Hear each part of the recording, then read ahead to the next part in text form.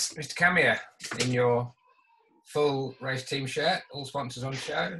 I like to see in your boot room or wherever you are.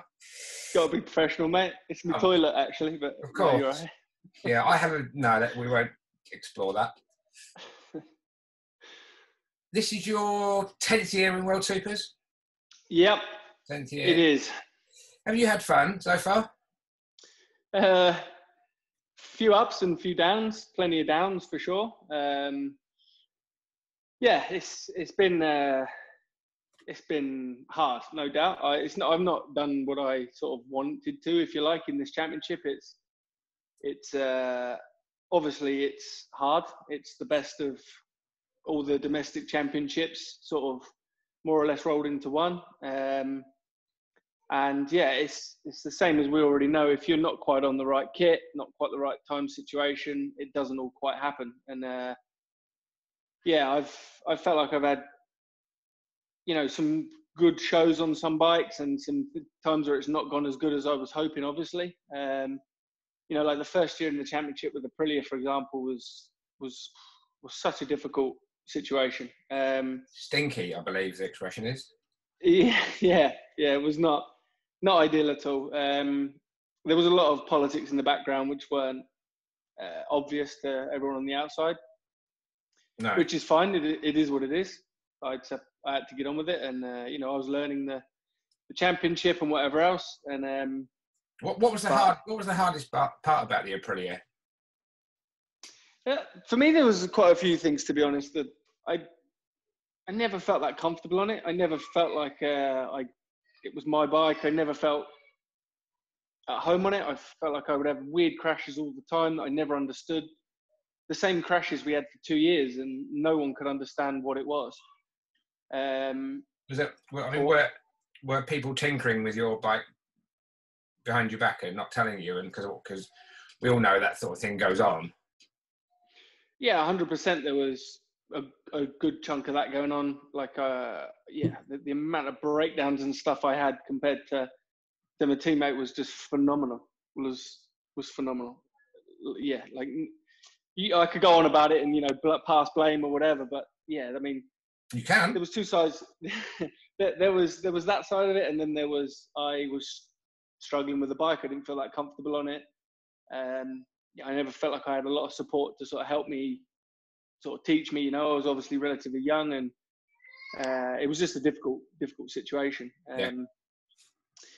But it was what it was. And then, obviously went to Suzuki and had some good races, some real strong stuff on what was essentially a privateer bike with Paul Denning.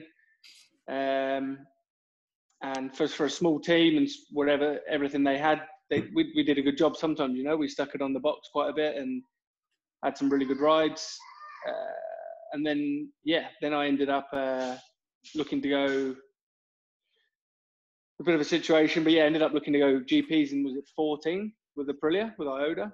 Yeah. That was backed by Aprilia at the time. And then Ioda lost a sponsor, so I ended up with no ride. And then I did the MV thing for 3 years. And that was plenty of ups and downs, a lot of downs, but also, considering the situation we had, it was good. We had some good results, and on the money, the budget the team had, the bike we had, I think we did really good sometimes, There were some awesome rides on what really was a pile of crap. Yeah, I mean, the guys only had what they had. It was sort of seen as a factory team, but it was anything but that. Yeah. There was no money at all. Like, when I say no money, you can't imagine how. I can imagine not having much money. Yeah, same here. And so it was a difficult situation, but some good things come of it, and then then we went to Honda, and that started off really good with Tenkate. Bike was a lot better than I had first expected, and I think throughout testing we were like top 3 through testing. Phillip Island was like okay, was strong for a lap. I remember we've always been strong for a lap on the bike, but race distance was a bit more difficult. And then we changed electronics, which is partly my fault. and partly, everyone's decision to do it. It was a group sort of decision, thinking that we would make another step with different electronics, and we never got that feeling back. Right. We went to Thailand race 2. We were qualified third, looking at a good year. I was really confident for sure this year we will be on the podium a lot, and we could hopefully look at trying to win some races. And I got smashed up in round 3 in Aragon with the new electronics. TC didn't work properly, and I went down. Jordi Torres hit me and broke like 6 ribs, damaged the lung, shoulder. And then come back from that, and then went testing in Japan for the 8-hour HRC, and then broke my back out there. So it was just a disaster of a year, to be honest. And then 19 didn't get much better when HRC finally stepped in. It was a bike from their Japanese championship. Nothing changed at all year with it. And I had multiple shoulder injuries and ongoing problems. So it was never a simple situation. Never got a good rhythm and got into it. Has it been, you've been injured for a long time. Is it getting on your nerves a bit now? Massively. Getting on your nerves a bit now. You can't understand that, from the outside, it's maybe looks easy. Like you just brush yourself off, get over it, and then it's all good again. But I can honestly say I haven't slept properly for 2 years. I just can't. That will need to children. I told you. I warned you. Yeah. Don't have children. You won't sleep properly. Did you pay attention? No. He definitely doesn't help, but no, he's good as gold, really. But no, it's been horrific. I can honestly say it's been such a hard time in my life to cope with all of that. For my own head, to keep motivation to want to do it. And it's not to have that last bit of speed that you need to be really strong. It's you've got to have to be so convinced in your head that it's all about going fast. It's you've got to be so committed that there could be no doubt in your mind about what you're doing. And if you're struggling constantly for a long time with sort of pain and injuries and stuff like that, it's never a good thing. But I've gone. How do you convince yourself to? Because after you spent so much time with mashed up shoulders and being in a lot of pain and the rehab, how do you motivate yourself to get back on the right about going, it's not going to happen again, it's not going to happen again, it won't hurt again? Because that's the bit about you guys that I don't get, because I've hurt myself and gone, I'm not doing that again because that hurts. Yeah, it's a good question.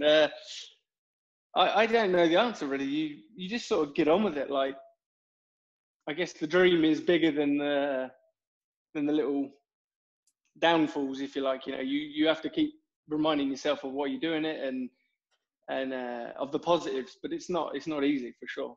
It's not easy. You can have one injury, you get over it, come back. But when it's multiple, continual, going on and on, it's like does weigh you down, for sure. Is it still trying to achieve the dream that you had when you were a kid, or is it a bit about providing for the family, or both? Or no, mine is to achieve the dream of when I was a kid. If I want to go and if it's about providing for my family and the rest of it, I wouldn't be motorbike racing. But everyone thinks that that we're earning so much money and blah blah blah. But I can tell you, if you're not winning races or consistently on the podium, you're probably not earning much at all. And same for my situation now. It is what it is. But I want to try and achieve my dream, and that's why I'm sort of continuing to do it, and hopefully can figure things out, get a bit of momentum in a good direction again. Because we've all been there, highs and lows of motorbike racing. You go through the lows, you've just got to keep trucking on, and eventually you'll come back on a good path again, hopefully. And that's where hopefully I'm at again now with Barney. They seem like a really good team. I've obviously not done many laps with them on this bike, but they've sort of proven themselves in the past, and highly passionate thing. So with any luck, I can get some good momentum going again. How did the deal with Barney come about? I think we spoke in Portimao, I think it was, last year. Yeah, and we were still waiting on sort of HRC, but I sort of had a feeling, you know, they weren't sure what they were doing because they were, you know, deciding to put all this new team together. And HRC obviously being pretty secretive, didn't want to sort of let anyone know the situation. And I sort of got to a point where I was getting no answers, and I sort of went ahead and was pushing the Barney thing, and yeah, just trying to get a good option together where I felt like I could have an option to be competitive again. And yeah, that's what ended up happening. Were you disappointed that you weren't kept on by HRC, or secretly pleased? There was two sides to it. I sort of knew, we sort of figured out very early on that last year wasn't about them being fast. It was about them learning the championship. And, you know, it took 10 months to make a seat unit. Like, if I say that, you understand, like in any other team, like what I've been in the past, it takes a test. Maybe you go to the next test and it's already ready. At worst, you go to the following test or race or whatever and it's ready. It was never their priority to be strong in that championship. So there was no progress made with the bike.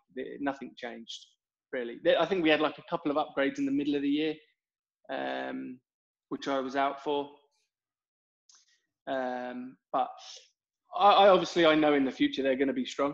They know how to build a bike and put together a situation. But last year was just a figuring the championship out for them, in my opinion. But yeah, in the long term, obviously they would be a good situation to be with. But short term, it was pretty difficult for sure. What are you doing now in terms of training and fitness? How is the shoulder now? And I see you've grown a moustache, which is nice. It's beautiful, isn't it? Well, yeah, let's go with beautiful. Yeah. Training, I've just been sat on a bicycle most of the time, to be honest, on the turbo trainer. Right. And I've got some elastic bands. Is that in like indoor stabilizers? Those things. Pretty much, yeah. Right. With a little roller on it, yeah. Ooh. I've just been flat out on that, absolutely burying myself on the bicycle, and then I've got some like little elastic bands and stuff, just trying to keep some strength in the shoulder, and some small free weights, and that I've been using. Actually, Chaz's free weights. I managed to go and steal them from his house while he's not here at the minute. What else have you stolen from Chaz's house while he's not here? Yeah, I should have had a good rummage around, shouldn't I? Yeah.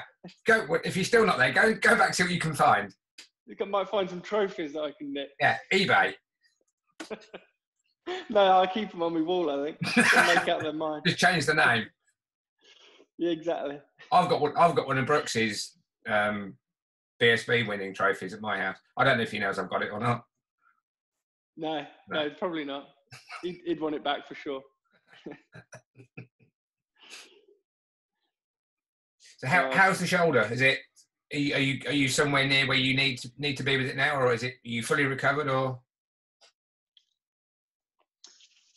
No, not fully, not yet. I had the operation Christmas Day, and it's the same operation that Marquez had. That he's had twice. Yeah. So they cut the bicep tendon, reattach it on a different point, but I'd broken the point that they normally attach it to. So, and that's where I had the other false ligament put under. So, two operations. One went, it basically broke all the ligaments on the collarbone that attaches your shoulder. Yeah. So my shoulder ended up dropping down. So they put like a false ligament in. It goes under a bone called the coracoid process, and it just like clamps the shoulder up to the collarbone. Right. I broke that bone, but luckily the false ligament didn't come off, so they couldn't attach. When they did this other operation, they couldn't attach the bicep tendon to that. They had to attach it to somewhere else. But this has been a long recovery. And each case is different. You know, obviously I was pushing pretty hard to get back from when I'd first done it. And because I didn't have an option, we were testing within like, a few weeks or month or whatever it was. Yeah. And racing within a couple. So I had to try and push to get back fit, but it didn't help at all. It may, if anything, probably sort of slowed it down a little bit and needed just some time to settle. So this has been ideal. This break for me, it's been the perfect time to actually let it recover, and it's not perfect yet, but it's so much stronger than what it was. Like the progression is going good. So, Are you expecting to get it back to as it would have been had you not damaged it, or will you have to put up with a certain amount of pain and or movement issues or whatever? I don't know, to be honest. I'm told from doctors that it will get back to normal. It will never feel exactly the same, but it will perform the same. It will always, it will get back to good. So, until I get back on the bike and can, do everything like I would normally, I don't know how it's going to be. But from everything I'm told, I'm pretty confident it will be good again. And how's the team, Barney, on the phone reasonable amount, or is everything a bit quiet? No, he's bless him. He's on the phone every couple of days, just wanting to see how I'm getting on, what I'm up to, training, blah blah. He's still been working on the bike. Right. So yeah, he's so passionate. It's a bit of a breath of fresh air, to be honest. It's good to see. It's good that he's so passionate. The team's small, but they got some good people in it, and gives me some motivation for sure to get back where I hopefully need to be. Are you on a 1+1 with him for this year and next, or just one year deal? Yeah. So I actually think it's going to be quite interesting to see how the satellite teams recover from this situation. I think there's going to be a lot of teams that can't come back from it, because imagine like a lot of teams have a lot of small little sponsors, little technical sponsors, people that help make the big pot of money to go racing, and where's that going to come from now? It's going to be difficult. A lot of them are going to be, in every championship, in World Superbikes, massively, I think. Same in, I think, British Championship, and same in all sport. So have you got to do 6 or 7 races, 6 or 7 meetings this year to say to Marco, right, this is what we can do and this is what we're going to do next year? Probably, yeah. If I come back and I'm strong and everything's good, and can perform, then who knows what can happen. That's the priority. That's the first objective. As soon as I can do that, then we'll see what happens for the future. But priority for me now is just to get back strong and get back in the right place and hope get some results.